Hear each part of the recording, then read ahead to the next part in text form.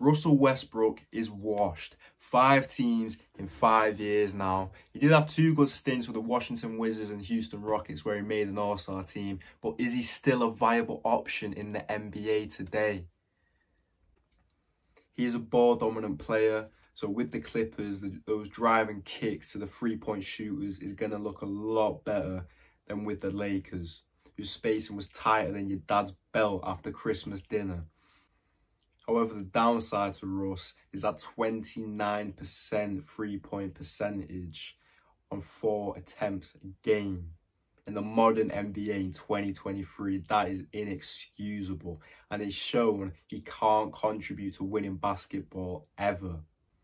But as a Clippers fan and a full supporter of Ty Lue, the best coach in basketball, I'm certain that he can find a good option and a good role for Russ to come off the bench and provide the spark in games where Kawhi and PG are load managing for injury reasons or they just can't be arsed.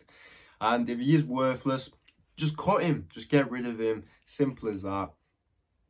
Clippers in 6. Subscribe, you wet lettuce.